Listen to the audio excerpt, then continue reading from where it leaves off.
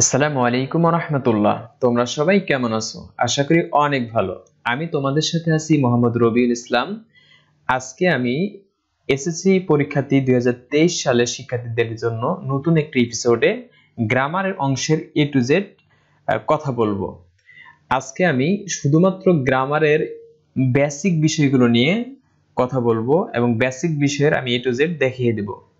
তোমরা যারা এসএসসি শিক্ষার্থীরা রয়েছো তাদের এই অল্প সময়ের ভিতরে আমরা এমন ভাবে ক্লাসগুলো নিব যাতে তোমরা 2 মাসের ভিতরেই পুরো গ্রামারের এ টু জেড সমস্ত কিছু তোমরা বুঝতে পারো। এছাড়াও কিভাবে 2 মাসের ভিতরে তোমার সম্পূর্ণ সিলেবাস কমপ্লিট করা যায় সেই বিষয়ে পূর্ণাঙ্গ আমরা ধারণা দিব। আমাদের এডুকেশন অল টাইম চ্যানেলের পক্ষ থেকে তোমাদের সবাইকে স্বাগতম। তোমরা যারা আমাদের অ্যাডভান্স কোর্সে আমাদের যারা প্রিমিয়াম কোর্সে যারা ভর্তি এখনো হতে পারেনি তারা এই নাম্বারে যোগাযোগ করে ভর্তি হয়ে যাবে। আর যারা ভর্তি হতে পারবে না তারা আমাদের এডুকেশন অল টাইম চ্যানেলে ভিডিওগুলো পেয়ে যাবে। তবে যারা আমাদের প্রিমিয়াম কোর্সে ভর্তি হবে তারা সরাসরি আমাদের সাথে কন্টাক্ট করতে পারবে এবং তাদের সমস্ত এডুকেশন টাইপের সমস্যাগুলো আমরা সমাধান করে দেব। এছাড়াও আরো অ্যাডভান্স অনেক সুযোগ সুবিধা তাদের জন্য রয়েছে, সেটা তোমরা ভিডিওর মাধ্যমেই পেয়ে যাবে। আজকে আমি শুধুমাত্র বেসিক গ্রামারের অংশগুলো নিয়ে কথা বলবো, যেগুলো না জানলে তোমার পরবর্তী যে টপিকগুলো আমরা পড়বো, যেমন article, preposition, right form of verb, take question, narration, completing of sentence, এইসব বিষয়গুলোতে আমরা প্রবলেম যাতে ফেস না করতে পারি এর জন্য আমরা প্রথমেই গ্রামারের বেসিক বিষয়গুলো নিয়ে কথা বলবো। তো তোমরা অনেকেই এগুলো বিষয় নিয়ে ইতিপূর্বে ধারণা পেয়েছো, তবে তারপরও আমি তোমাদের এই বেসিক বিষয়গুলো আরো ক্লিয়ার করার জন্য আমি এই ক্লাসটি নিব। তো তোমরা যারা নতুন হয়ে আছো তারা অবশ্যই আমাদের চ্যানেলটি সাবস্ক্রাইব করবে, আর যারা পুরাতন আছো তাদের অনেক ধন্যবাদ। আর তোমাদের বন্ধু বান্ধবের মাধ্যমে এটি জানিয়ে দিতে পারো। যারা একদমই নতুন, গ্রামার অংশে কিছুই বুঝে না, তাদের জন্য এই ক্লাসগুলো যথেষ্ট। আজকে আমি তোমাদের এই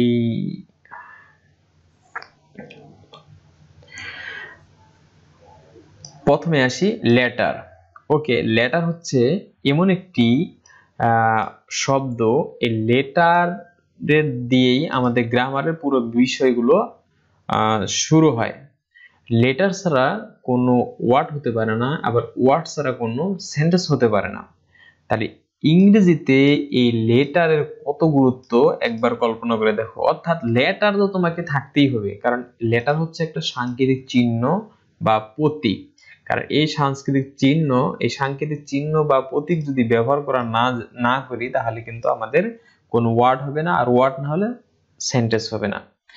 মানুষ তার মনের ভাব লেখার মাধ্যমে প্রকাশের জন্য কিছু সাংকেতিক চিহ্ন বা প্রতীক ব্যবহার করে, সেই সাংকেতিক চিহ্ন বা প্রতীককেই লেটার বলে। তাহলে লেটার কাকে বলে? অর্থাৎ মানুষ লেখার জন্য, কারণ কি আমরা কিন্তু ABCD ইত্যাদি আমরা কিন্তু লিখে আমাদের মনের ভাবটা প্রকাশ করি। আর যদি লিখতে পারি সেক্ষেত্রে বলতেও পারবো, আর বলতে না পারলে লিখতেও পারবো না। সুতরাং এখানে সাংকেতিক যে প্রত্যেকটা প্রতীক বা চিহ্নই হচ্ছে ইংরেজিতে লেটার। লেটারের সমষ্টিকে আলফাবেট বলে, রাইট? এইখানে কোনোভাবেই আলফাবেট, অর্থাৎ আলফাবেট, দেখো আমি যদি বলি তোমাদের যে আলফাবেট কয়টি, তোমাদের যদি বলি what types of alphabet, what type of alphabet, তোমরা কি অ্যান্সার দিবে? আই থিঙ্ক তোমরা সকলেই কিন্তু এই অ্যান্সার দিবে যে 26। কারণ আমরা জানি আলফাবেট মানে হচ্ছে কি, লেটারের সমষ্টিকে যেহেতু আলফাবেট বলে, এজন্য আলফাবেট হচ্ছে 26টি।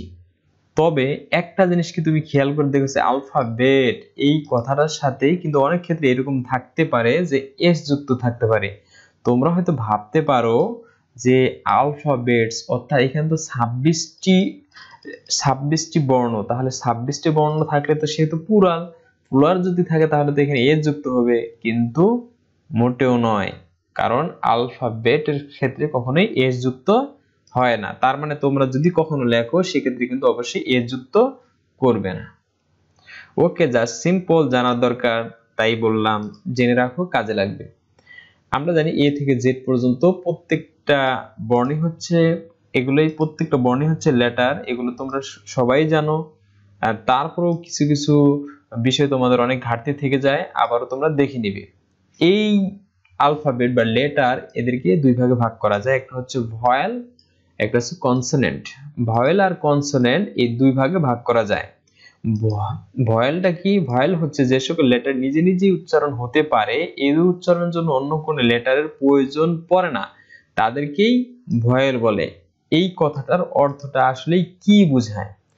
অর্থাৎ যেগুলো নিজে নিজেই উচ্চারণ হতে পারে, যেমন আমি যদি বলি এ, এ কি নিজে নিজে উচ্চারণ হতে পারে কিনা? পারে। এ, ই, আই, ও এবং ইউ এরা নিজে নিজেই উচ্চারণ হতে পারে, এজন্য এদের উচ্চারণের জন্য অন্য কোন লেটারের প্রয়োজন পড়ে না, তাই তাদের ভয়েল বলে। ভয়েল মূলত পাঁচটি, এ, ই, আই, ও, ইউ। কনসোনেন্ট কি? যেসব লেটার নিজে নিজে উচ্চারণ হতে পারে না, এদের উচ্চারণের জন্য অন্য কোনো লেটারের প্রয়োজন পড়ে, তাদের কনসোনেন্ট বলে। তার মানে যদি আমি এখানে শুধু বি দেই, যে বি বি, তাহলে কিন্তু এটার উচ্চারণ কিন্তু হবে শুধু বি উচ্চারণ হবে, এটা কিন্তু অন্য কিছু উচ্চারণ হবে না। তার সাথে যদি আমি ভয়েল ও যুক্ত করি, আরেকটা ও যুক্ত করি, আরেকটা কে যুক্ত করি, তাহলে কিন্তু কি হয়ে গেল? এই ওর কারণে অর্থাৎ ভয়েলের কারণে এই কনসোনেন্ট দুটি কিন্তু সঠিক একটা উচ্চারণ হলো। তাহলে এটাকে আমরা কি বলবো? এই কে এবং বি কিন্তু এই ভয়েল ওর জন্য উচ্চারিত হয়েছে, এজন্যই আমরা কি করব? কনসোনেন্ট কাকে বলে? যারা নিজে নিজে উচ্চারণ হতে পারে না।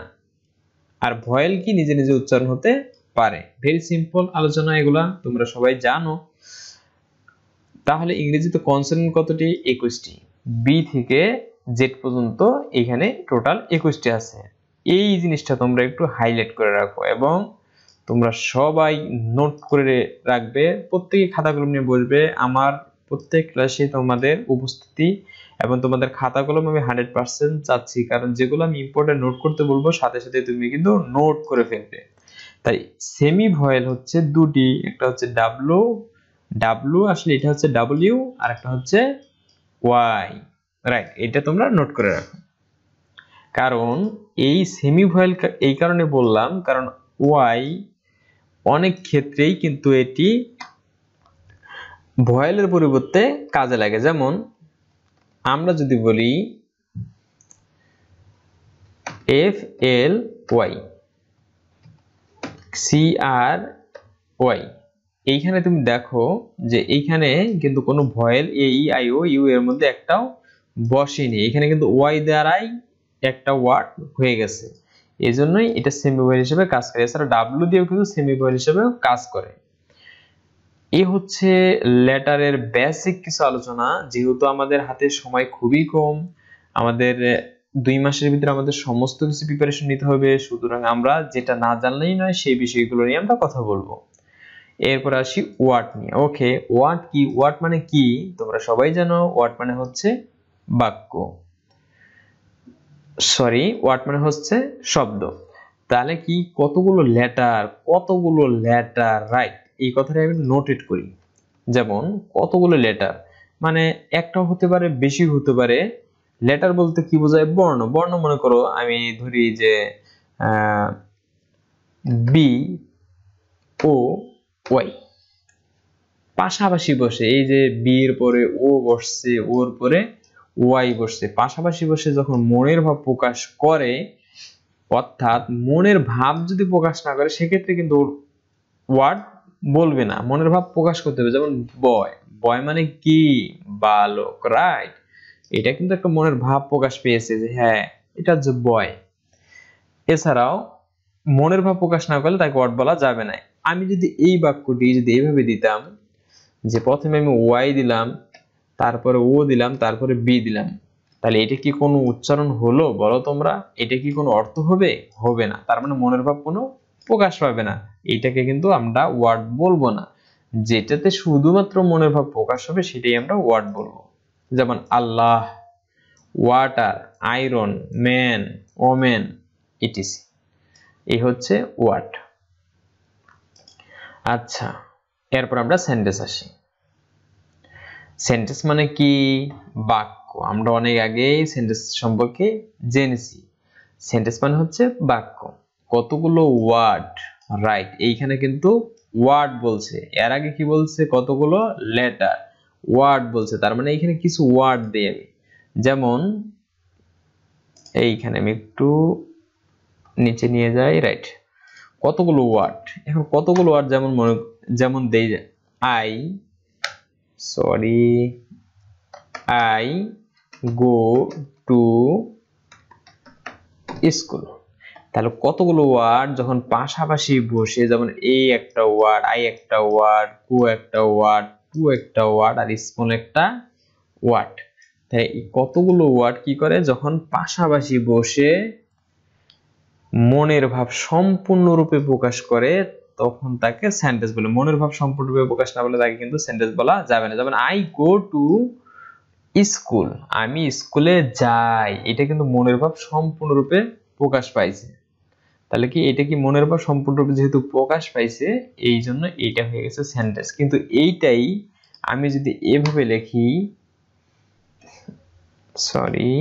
এখানে যদি আমি এভাবে লিখি স্কুল টু আই গো, তাহলে কি এইগুলো কিন্তু ওয়ার্ড। যেমন স্কুল মানে বিদ্যালয়, আই মানে আমি, টু আই মানে আমি, গো মানে যাওয়া, তাহলে এগুলো কিন্তু ওয়ার্ড, পাশাপাশি বসছে কিন্তু মনের ভাব কিন্তু প্রকাশ পায়নি, তাহলে এটাকে ওয়ার্ড বলা যাবে না।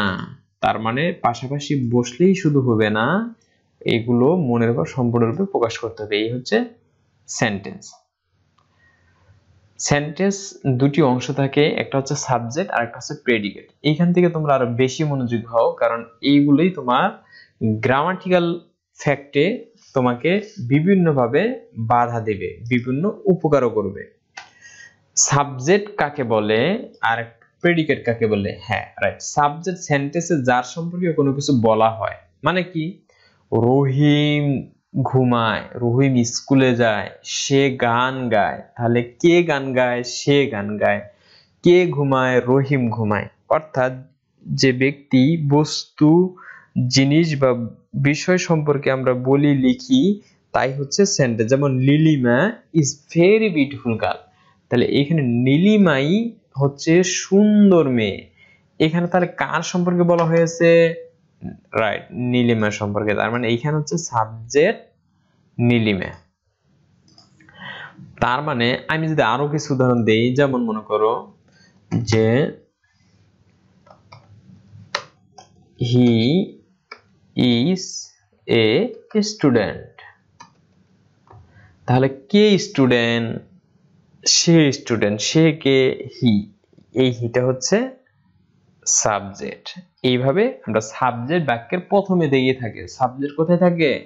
বাক্যের প্রথমে। এটা কিন্তু নোট করে রাখো। এর হচ্ছে প্রেডিকেট। সেন্টেন্সে সাবজেক্ট সম্পর্কে যাই কিছু বলা হয় তাই প্রেডিকেট। তাহলে সাবজেক্ট সম্পর্কে কিছু বলা হয় সেটাই প্রেডিকেট। আমি এই বাক্যটি নেই, এই বাক্যটি যদি নেই, আর এইখানে আমি যদি এই বাক্যটিতে বলি কি,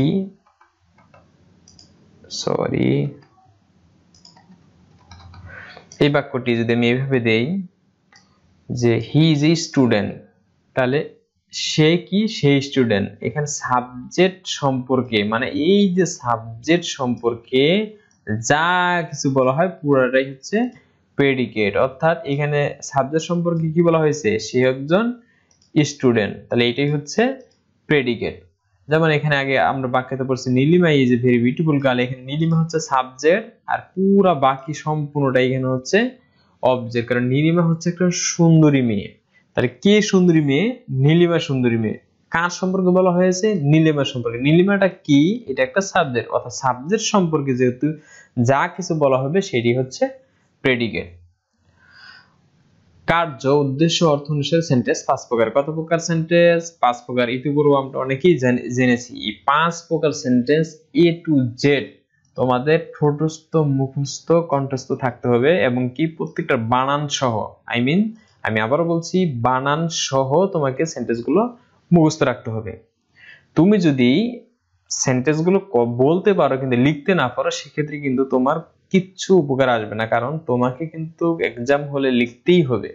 এর জন্য তোমাকে অবশ্যই প্রত্যেকটা সেন্টেন্সের বাংলা এবং ইংলিশ তোমাকে সুন্দরভাবে মুখস্থ রাখতে হবে, লিখতে পারার মতো। আমরা প্রথমে সেন্টেন্স কি, assertive, interrogative, imperative, optative, exclamatory, এই 5 প্রকার সেন্টেন্স রয়েছে। আজকে আমি অ্যাসার্টিভ সেন্টেন্স সম্পর্কে কথা বলবো। আমি যদি বলি অ্যাসার্টিভ সেন্টেন্স কি, সহজভাবে যদি বলি কোনো কিছু বর্ণনা দেওয়া, যেমন আমি খাই, সে ঘুমায়, সে যায়, আমি বই পড়ি, সে স্কুলে যায়। যদি তোমাকে বলি তুমি কি করো, যেমন তুমি প্রাইভেট পড়তেছো, তুমি অনলাইনে তুমি ক্লাস করতেছো, বা তোমাকে যদি আমি বলি তুমি কোথায় যাও, তুমি বলবা যে আমি স্কুলে যাই, আমি ঘুমাই, আমি লেখি, আমি পড়ি, ইত্যাদি ইত্যাদি ইত্যাদি। প্রত্যেকটা বর্ণনাই হচ্ছে অ্যাসার্টিভ সেন্টেন্স। খুবই সিম্পল। অ্যাসার্টিভ সেন্টেন্স যেমন এভরিবডি লাভস ফ্লাওয়ার, প্রত্যেকেই ফুল ভালোবাসে, মানে এভরিবডি সবার উদ্দেশ্যে বর্ণনা করা হচ্ছে। Nipa is a pretty, Nipa is a pretty, the moon shine as night, এই প্রত্যেকটা সেন্টেন্সই হচ্ছে অ্যাসার্টিভ। অ্যাসার্টিভ সেন্টেন্সের যদি আমি গঠন বলি, তাহলে শর্টকাটে আমি এটাই বলতে পারি যে সাবজেক্ট, তারপর হচ্ছে ভার্ব, তারপরে কি প্লাস এক্সটেনশন বা অতিরিক্ত অংশ বা অবজেক্ট। তাহলে কি সাবজেক্ট বা অবজেক্ট, এখানে সাবজেক্ট এভরিবডি সাবজেক্ট, এই লাভস হচ্ছে ভার্ব, আর ফলোয়ার হচ্ছে অবজেক্ট। এই হচ্ছে অ্যাসার্টিভ সেন্টেন্স।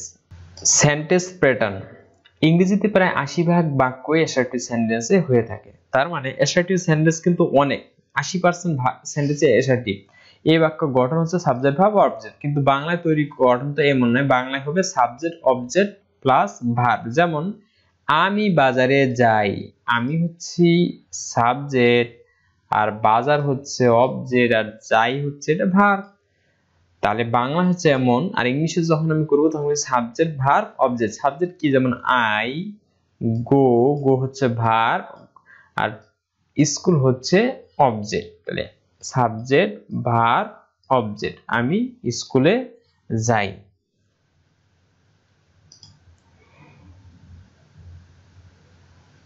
এরপরে আমরা আসি ইন্টারোগেটিভ সেন্টেন্স। ইন্টারোগেটিভ সেন্টেন্স কাকে বলে? ইন্টারোগেটিভ মানেই হচ্ছে প্রশ্নবোধক। তোমাকে আগেই বুঝতে হবে ইন্টারোগেটিভ মানে হচ্ছে প্রশ্নবোধক, মানে তুমি কোথায় যাও, তুমি কি করো, তুমি কাকে চাও, প্রশ্ন, যে কোনো প্রশ্ন তুমি দৈনন্দিন জীবনে যে করো সবগুলোই কিন্তু ইন্টারোগেটিভ সেন্টেন্সের ভিতরেই।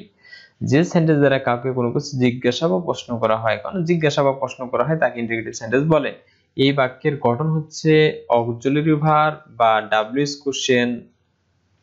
তুমি কি ভাবতেছো অক্সিলারি ভার্ব কোনগুলো? রাইট, অক্সিলারি ভার্ব কিন্তু অনেক আছে। তোমাকে এর পরবর্তী ক্লাসগুলোতে আমি দেখাবো অক্সিলারি ভার্ব কোনগুলো। তোমাকে আমি জাস্ট বেসিক কিছু জিনিস মনে করিয়ে দিই, নিশ্চয়ই তুমি মনে করতে পারবে।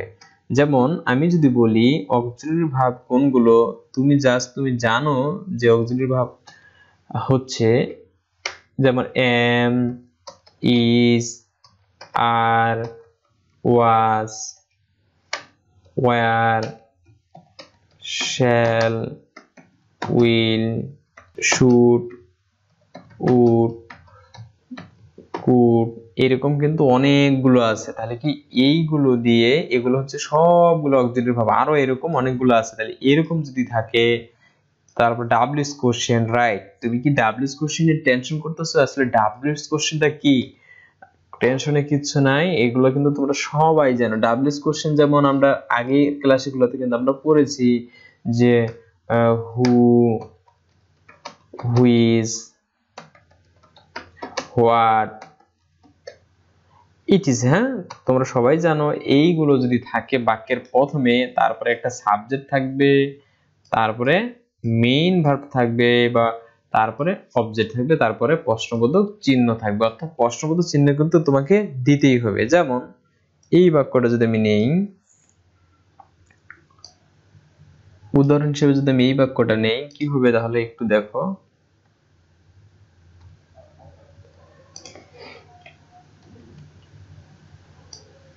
আর ইউ গোয়িং দেয়ার, আরটা কি? আরটা হচ্ছে একটা অক্সিলারি ভার্ব। তারপরে কি?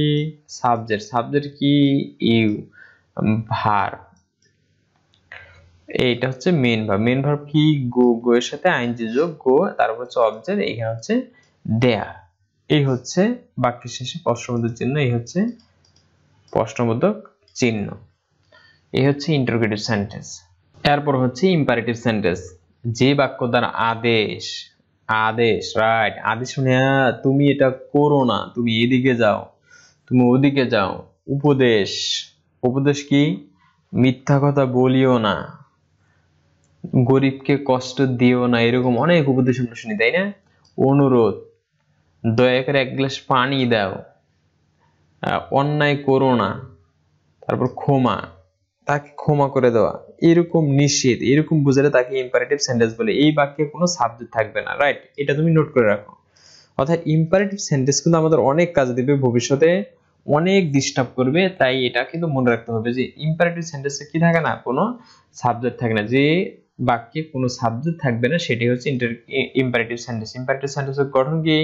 Verb, object plus full stop. খুব সহজ একটা গঠন, ভার্ব, তারপর অবজেক্ট, তারপরে ফুল স্টপ। যেমন ডন টেল এ লাই, এখানে ডন প্রথমেই ডন লেখা আছে, অর্থাৎ ভার্ব, তারপরে অবজেক্ট টেল, তারপর হচ্ছে ভার্ব, টেল হচ্ছে ভার্ব, সরি, ডন প্রথমে দেওয়া হয়েছে, তারপর হচ্ছে টেল ভার্ব, তারপর লাই হচ্ছে object. Please give me a glass of water, please give me, দয়া করে আমাকে এক গ্লাস পানি দেন, এখানে কিন্তু অনুরোধ বোঝানো হয়েছে। লেটস গো ফর ওয়াক, চলুন কাজে, চলো হাঁটা যাক, তাহলে কি এইখানেও কিন্তু এটাও কিন্তু একটা ইম্পারেটিভ সেন্টেন্স, কারণ এই বাক্যটা কিন্তু কোনো সাবজেক্ট নেই।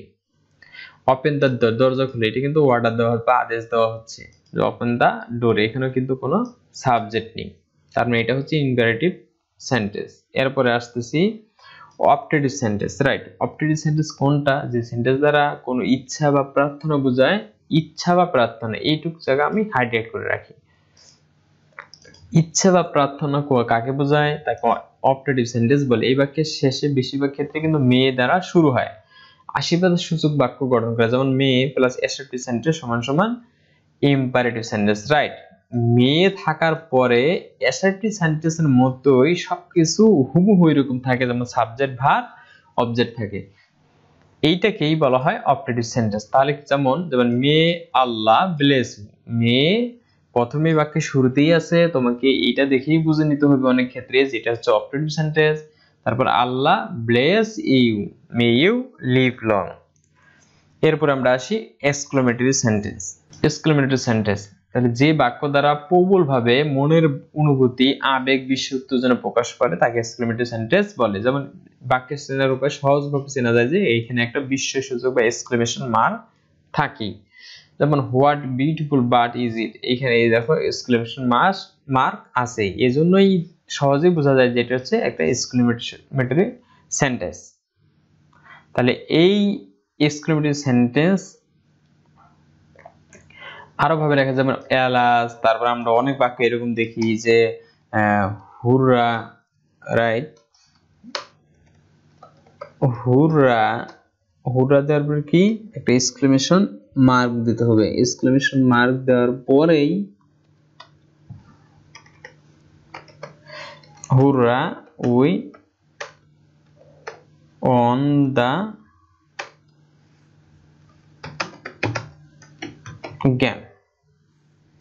বাক্যের শেষে ফুল স্টপ থাকবেই, কিন্তু বাক্যের কোনো কোনো ক্ষেত্রে বাক্যের প্রথমে কোনো কোনো দিক থেকে বাক্যের শেষে এই এক্সক্লেমেশন মার্ক হবে। এটাতে কিন্তু বাক্যের শেষে হয়েছে, আর এই বাক্যটাতে প্রথমেই হয়েছে। হ্যাঁ, তাহলে এই হচ্ছে আমার সেন্টেন্স। এছাড়াও এই 5 রকম সেন্টেন্সকে আবার দুই ভাগে ভাগ করা যায়, একটা হচ্ছে অ্যাফার্মেটিভ আর একটা হচ্ছে নেগেটিভ। অ্যাফার্মেটিভ মানে হ্যাবোধক, আর নেগেটিভ মানে হচ্ছে নাবোধক, অর্থাৎ হ্যাবোধকের কাছে নেগেটিভ যুক্ত করলেই সেটা নাবোধক হয়ে যায়। আজকে আমি তোমাদের মোটামুটি সেন্টেন্স, ওয়ার্ড, লেটার এগুলো নিয়ে কথা বললাম। তোমরা এইটুকু যতটুকু পড়ছি তোমরা ভালোভাবে রিভাইজ দিবে। আর যারা এখনো আমাদের প্রিমিয়াম কোর্সে ভর্তি হয়নি তারা অবশ্যই ভর্তি হয়ে যাবে, কারণ আমরা শুধুমাত্র প্রিমিয়াম কোর্স শিক্ষার্থীদের জন্যই এই নোটটা আমরা দিয়ে দেবো তাদেরকে। তারা সরাসরি এই নোট নিয়ে ক্লাস করতে পারবে এবং সরাসরি আমাদের সাথে যোগাযোগ করতে পারবে। আজকের মতো এই পর্যন্তই। তোমরা সবাই ভালো থাকো, দেখা হবে পরবর্তী কোনো ক্লাসে। ধন্যবাদ।